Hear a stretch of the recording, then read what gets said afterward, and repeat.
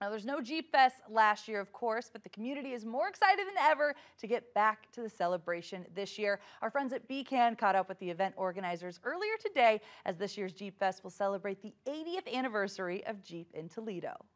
With the cancellation last year, there were a lot of people who were very disappointed. So this year, we have been met with anticipation and excitement beyond belief. We've got vendors calling us saying, hey, we want to participate. We wanted to come last year, we couldn't do it. This year we want to be there.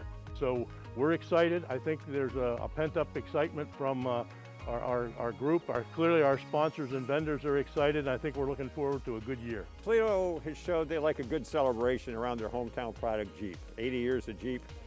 This will be a celebration that will be locally driven. Sure, we're looking for people to come in from other places, but this is our party too. We built the thing.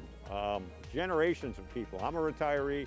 I have people who retired before me, and people that are still working in a plant are bound by one family. And the community will be out doing that, I think, in August and forth.